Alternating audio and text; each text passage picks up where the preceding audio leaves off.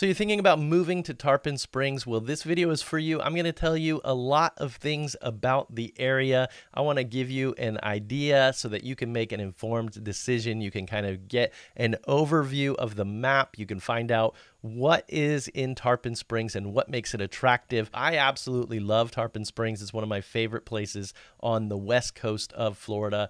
My son just recently was in a play down there, so I spent hours and hours every night waiting for him to get out of rehearsal and just kind of hanging out and exploring Tarpon Springs. And so in this video, I want to give you the opportunity to look with me at the map of Tarpon Springs and just kind of get an idea of what it's like. So if you are thinking about moving to Tarpon Springs and I don't cover something in this video, please feel free to reach out to me. Just hit me up with a comment below, or you can send me a text message or a phone call or an email, and I will get back with you all about your questions about Tarpon Springs. So let's get into the map. And as we go to the map, you can see I wanted to show you where Tarpon Springs is in relation to Tampa. So whenever you think of Tampa Bay, remember you've got Pasco County, you've got Pinellas County, and you've got Hillsborough County. And so this is the entire Tampa Bay area, pretty much right here. Tarpon Springs is over here. You got Tampa here.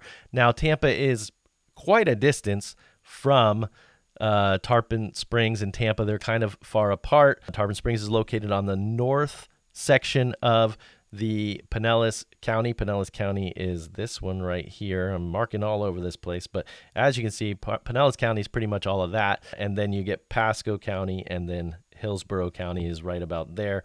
Obviously not to scale, but wanted to let you know that, you know, if you're thinking about moving to Tarpon Springs and you need to live or work in Tampa, it's still quite a hike, but it's not horrible. You can still get to the airport. You can still get to the Clearwater Airport, the St. Pete Airport, and it's kind of in a pretty decent location, and actually it's beautiful. So it's kind of worth living. If you want to live on the west coast, if you want to live on or near the water, then Tarpon Springs might be your go-to place. Now, I wanted to say too that this video is going to talk a lot about the western part right here on the west side of Lake Tarpon. Lake Tarpon in itself is awesome, and it has a lot of fun boating activities, so you could check that out too. And then East Lake, in my opinion, is the eastern part of Tarpon Springs, but really East Lake and downtown or the west side of Tarpon Springs, those are kind of two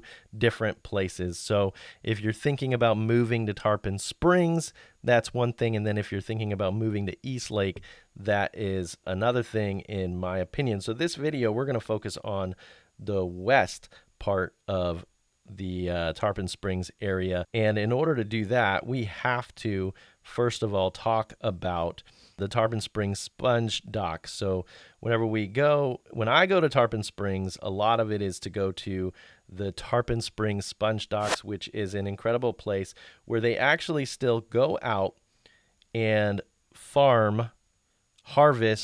they still harvest sponges in the water. And so all of the areas right down through here are, you know, kind of shops and fun places where you can go and walk along and watch the boats and see what's going on right down by this little Anclote River. There's places to buy sponges, there's places to buy shells, and all kinds of fun things right there. There's a lot of people who come to the Sponge Docks who don't live in Tarpon Springs. People come from all over the country to just see the Sponge Docks. So if you're thinking about moving, you want to think about the Sponge Docks as part of that fun opportunity.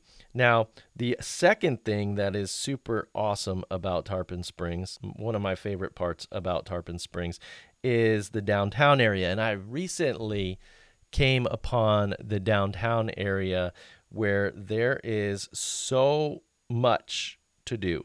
If you go down Tarpon Avenue in Tarpon Springs, which is this road right here, I'm going to zoom out just a little, you have all kinds of things. And there is, if I zoom in, you've got Copenhagen Cafe, you've got Backdrops Pizza, You've got the Amusement Museum, which is where you can go and play all kinds of old school video games. That's a pretty fun place. You've got Johnny's Tap House Bar and Grill.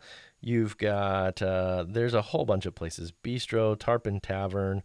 You've got a brewing company over here, an antique store. You've got, there's a couple of other things down there that aren't even really showing up on my map, but downtown Tarpon Springs has really been revitalized in the last few years.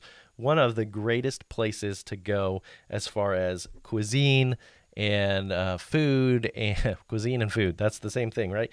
But as far as, you know, just being able to go and hang out, there's a coffee shop down there, a couple of them actually. So I love that area.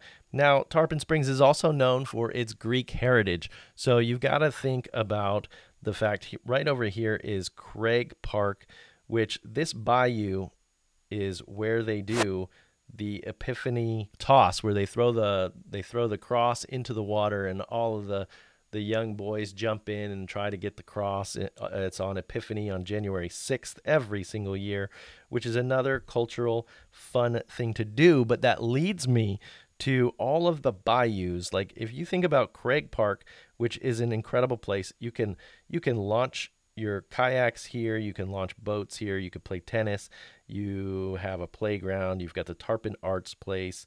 There's a lot of things that you can do right here, but at the same time, you're right on these bayous, which is all of this water is just incredibly beautiful. So if you want to live in an incredibly beautiful place, Tarpon Springs might be the place for you. And speaking of beautiful, let's take a look at this park, which is Fred Howard Park. You can go to the beach, you can drive on the causeway, you can hang out.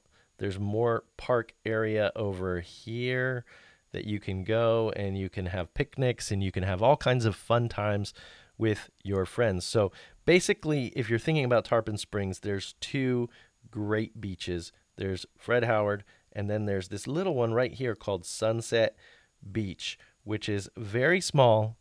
Not very many people go here that aren't from Tarpon Springs.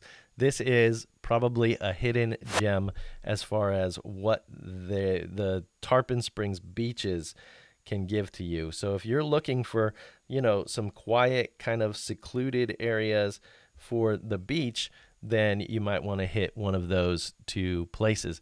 Now, there's all kinds of other things that I could tell you about Tarpon Springs as far as where it's located and what you can expect from there. I just wanted to remind you that the Tarpon Springs High School their marching band was in the Macy's Thanksgiving Day Parade this past year. There's a lot of things happening.